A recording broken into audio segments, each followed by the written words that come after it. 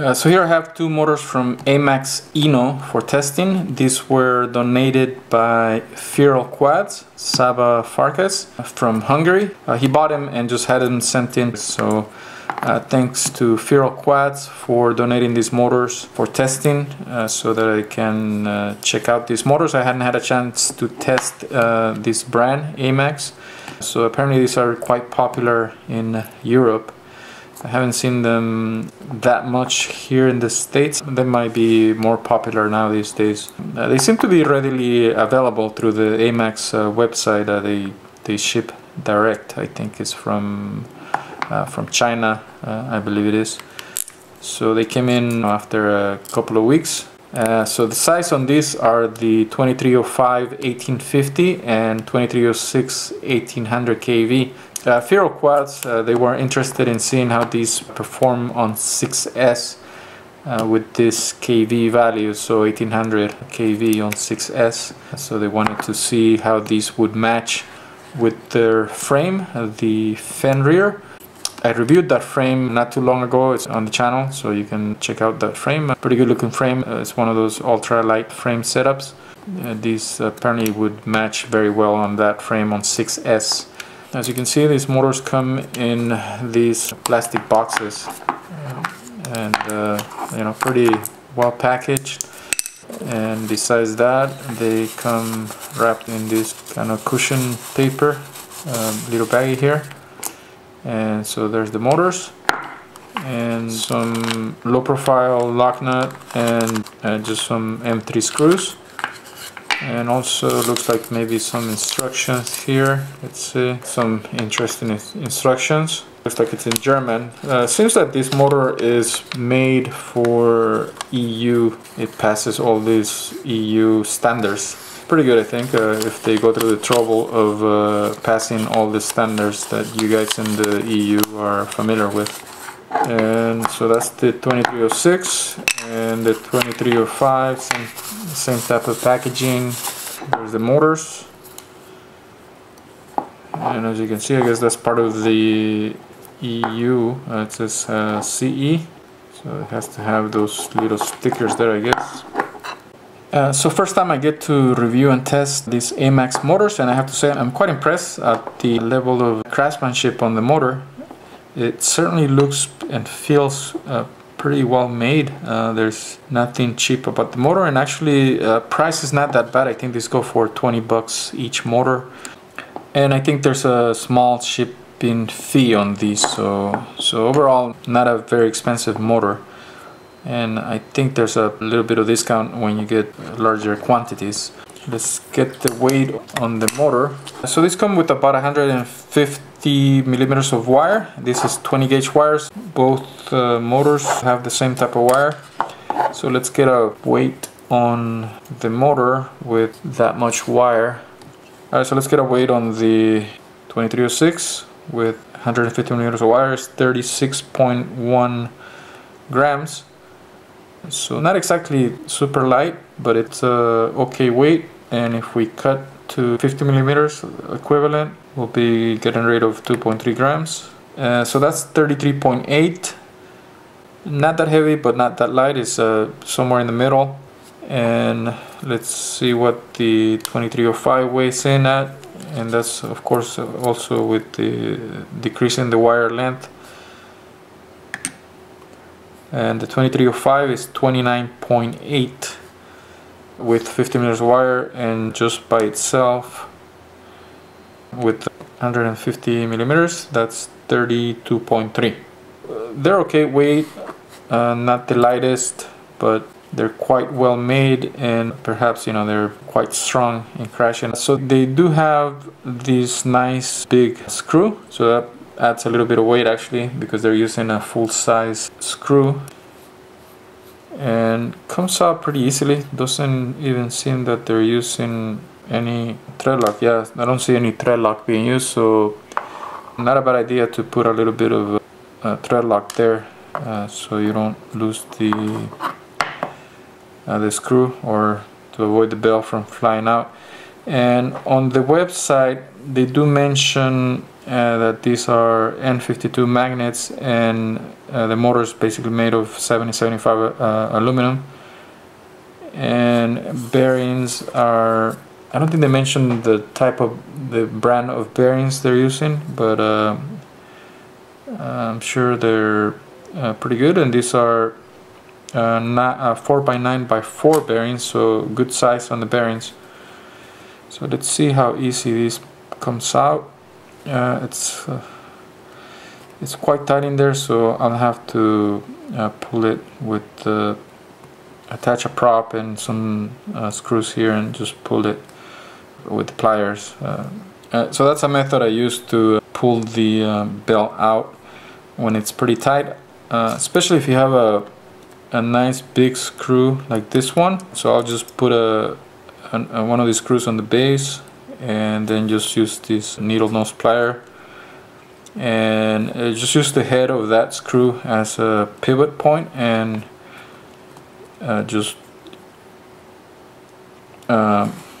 level, just kind of like you do that motion there, and that pushes the belt out most of the time, unless it's like really stuck in there, you know. If it's really pressed in, then that won't work.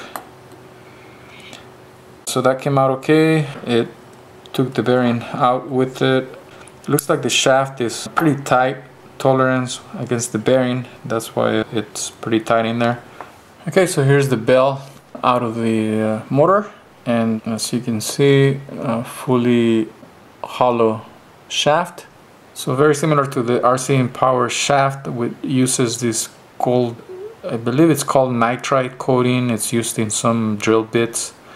But it certainly looks pretty cool, and it looks nice, matches the motor there, it's just different. And the shaft looks like it's nicely also keyed in there, so that's not going anywhere. Arc magnets, and on the AMAX website it says these are N52SH magnets, so good components there. And yeah, there's a little lip there on the ring of the bell, so that'll help keep those magnets in place. And here's the stator. Let's get a measurement on that stator height. So yeah, that's 6 millimeters, and those they say those are 0.15 laminations, 0.15 millimeters. So all the latest tech innovations on this motor. Bearings, they don't mention brand of the bearings, they just say racing bearing. I'm sure these are good quality bearings, because I haven't seen any bad reports on the bearings on this motor going bad. So that came off with the shaft. So there you see it.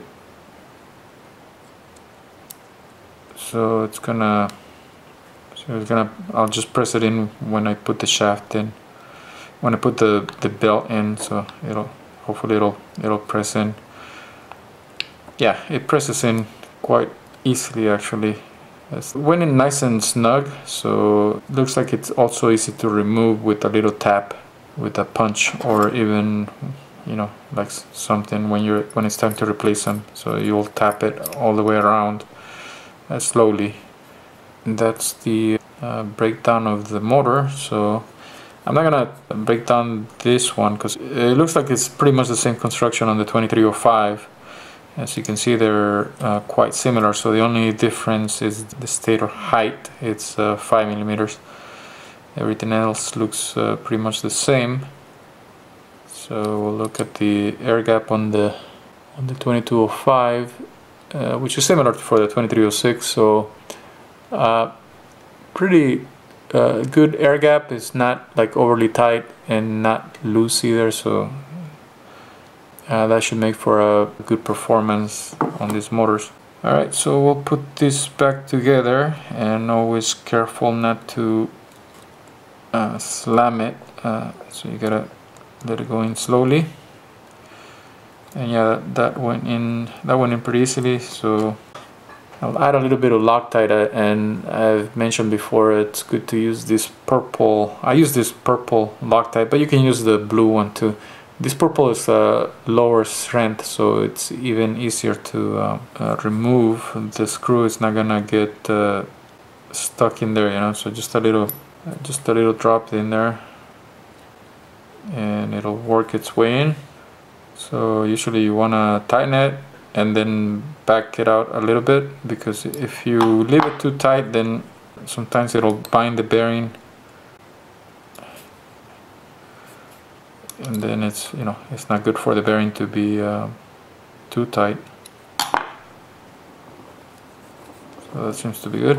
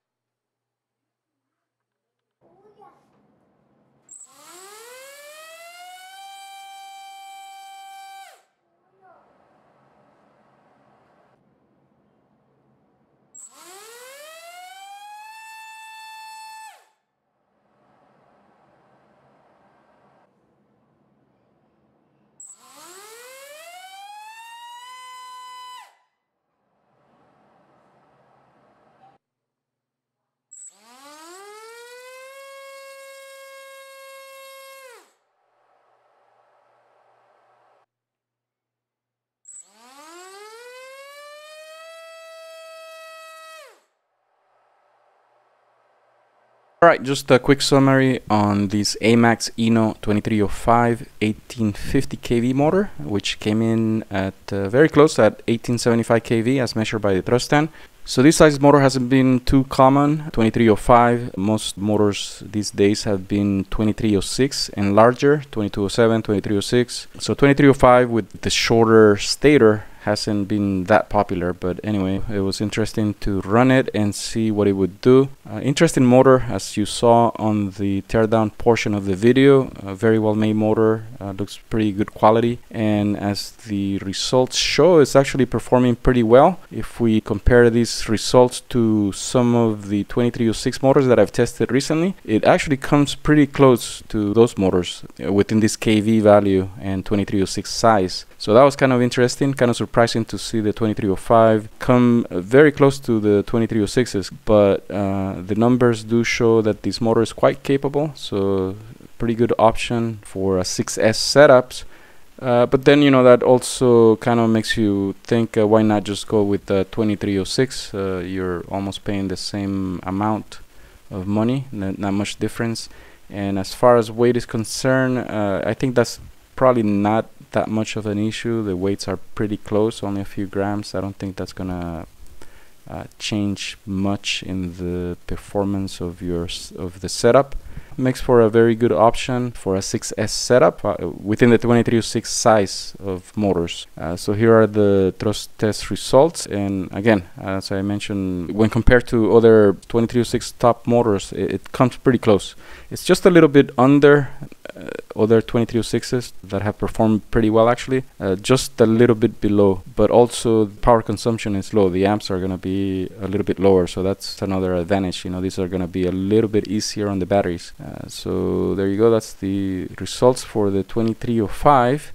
Just a quick recap. I think all across the board, pretty good performance out of this motor for this size and this kV.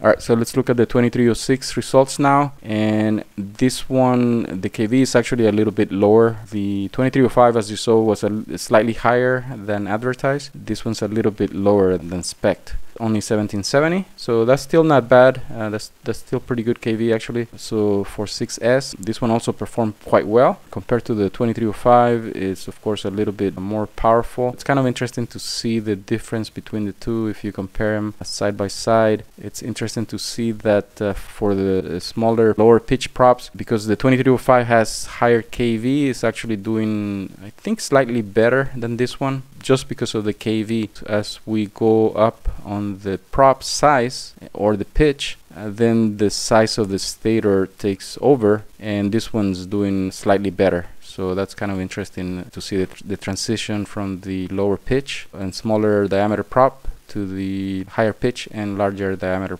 prop. So that's kind of interesting, even though the kV is a little bit lower on this one. Also across the board, a very good performance out of this motor. This AMAX should be very good option, I think, for motors, for anybody looking to do a 6S setup. This motor actually has been pretty well used in Europe, so it's a known brand there, so another good option. So again, thanks to Feral Quads for sending these motors for testing and show you guys the results so you can compare it and see if this will be a good option for your build. So thank you for watching, and hope you find the videos interesting and useful. So until the next video.